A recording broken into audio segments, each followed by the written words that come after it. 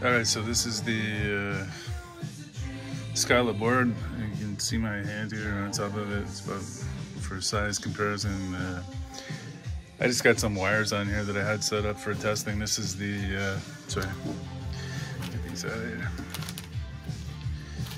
Got them all tangled up a bit. Anyways, these are power.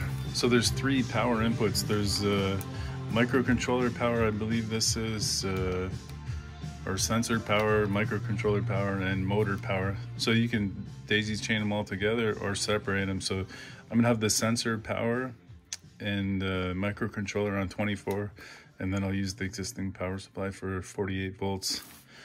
This was just some scrap wires from a breadboard that I had set up to test the spindle. So this is all your spindle wiring. So this Scylla board is set up for limit switches on both the maximum and minimum travel. But the way that the grblHAL is set up for this board, the maximum inputs there for X, Y, Z, and A, one's used for an E-stop, one's a cycle start, and one's a pause, which I kind of like that better, so I'm going to leave that set up the way it is, and then I'm going to use these for X, Y, Z for homing. And the interesting thing about this board is there's jumpers throughout here that you can configure for 3-wire sensors. These are just 2-wire sensors, so you don't need any power. So you can leave these jumpers off here if you want, or you can convert those to proxy sensors, and you can supply 5, 12, or 24, or whatever your input voltage is that you use here. Yeah. So what else should I say about this board? So right here, when I was programming this board or testing it out with my laptop, you can jumper this right here where it says USB, and you can program it using the USB-C port here. So that's STM32H7 processor. It's running at 550 megahertz, if you can believe it. And I haven't touched this yet, but it's a Wi-Fi enabled ESP32. And then here's your motors, X, Y, Z, and there's optional 4th axis too if you want to add like a rotary or something like that. And like I said, I tested out with just some motor that I had around. This is a 3 amp stepper, 1.8 degree. And the nice thing about these Trinamic drivers is that using your G-code sender, you can set up whatever this amperage is. Typically, that's done using these dip switches here, and maybe I'll get back into that later and show you where all these settings are located here. So your micro stepping and whatever currents you have set up, you can do it through software now. So yeah, basically what I'm gonna do is take this board and I'm gonna land it right in here if I can. So however that's gonna fit in there, and like I say, I'll take that one out, put this one in. All the existing stepper drivers can come out if you want to keep them. The other nice thing about this board, it has outputs for enable, step direction for all 4 axes. So you could take these existing connectors here, take them off your board here, and plug them back in there if we want to use that. But I like the Trinamic drivers. I've used them on my 3D printers before, and they're nice and quiet and stable. So that's the plan. Let me see if there's anything else. Yeah, there's a bunch of outputs that are on here.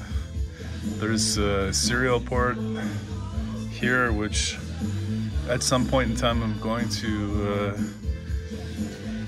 add support for an MPG on here, which I typically use. I was using one of these guys with my my Mach 3 setup. I like these things, but that's not going to work with this setup, so I'm going to have to find something else that I can run through this one of these serial ports, or I might put some code on this ESP32, which I believe is connected to a UART. So I might do like a wireless MPG that way and just send serial commands over. And I don't know, I just got some of the notes here for myself from I printed out from online, so yeah, I don't think I missed anything.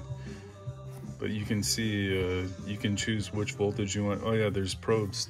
So this thing actually has 2 ports, one probe for or one input for a probe and one input for a tool, and they're 3-wire inputs, so you can have powered probes if you want.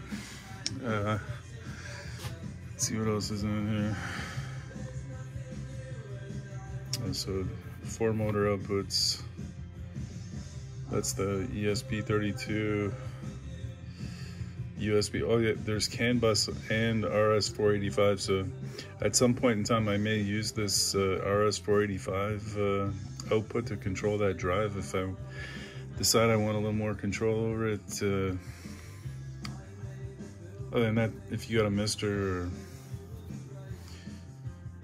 maybe even your coolant for your spindle, there's a relay output on here that might work better to cut AC power to your spindle. Then I talked about the limit switches already, so that's the bank of 8 limit switches, or basically just 8 digital inputs that have power, and you can choose 5, 12, or whatever that power supply voltage is that you supplied. What is this here? Oh yeah, it's just a little bit of information on that RS485. I put that here just in case I decide to get into that later. And this is the spindle information from the manual here. So you can see that again, that's this port, and it's showing you you can combine your ground or keep it isolated if you want spindle ground to be isolated from the power supply ground, because you're getting power from the VFD. So if you want to keep that isolated, you can, which I probably will do.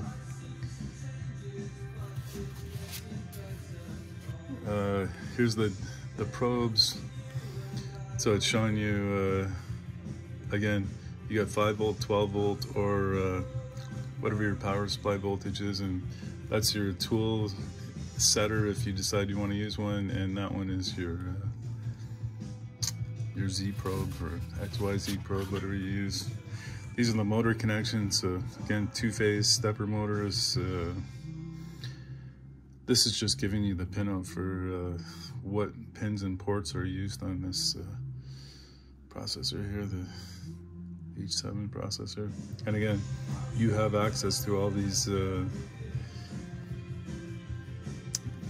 enable step and direction pins if you decide you want to use external drivers, which is nice. Maybe one of these things fails and you still want to use this board or whatever. But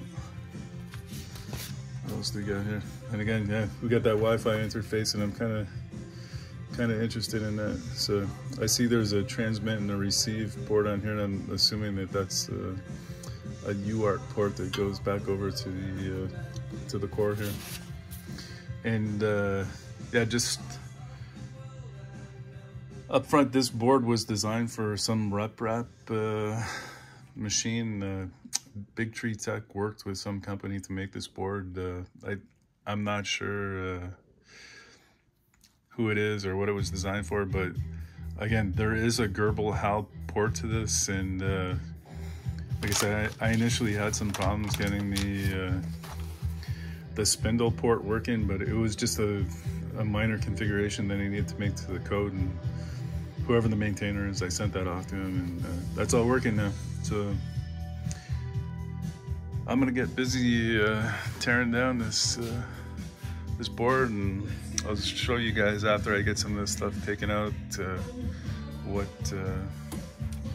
it looks like empty, and then what it looks like how I put this in there, so you can see whether it's of interest to you, or maybe you're just interested in seeing how this Scylla board might work on if you got a 3 or 4 axis machine, or I know in grblHAL you can set up a ganged y-axis, like on my bigger machine here. I'm working on it. That's going to be a ganged y-axis. You could do that, like X, Y, Y, Z. Yeah.